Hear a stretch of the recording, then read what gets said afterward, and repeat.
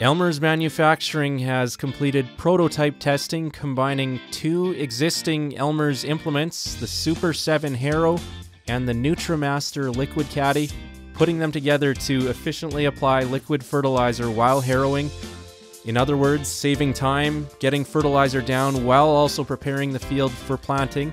Running this setup has proved to be extremely efficient for Elmer's farm, applying, for example, 2800 fertilizer at up to 60 gallons per acre, driving 8 miles an hour, 60 gallons per acre at 8 miles an hour.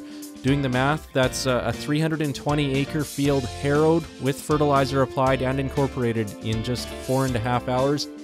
Nutrient losses were also drastically lowered by incorporating the fertilizer immediately, as the Super 7 Harrow depth can be adjusted according to field conditions. It can be set to reach depths of over 2 inches. So removing the need to go into the field with a different machine to apply fertilizer drastically reduced costs and time spent in the field, while also leaving the field, the seed bed, in much better condition.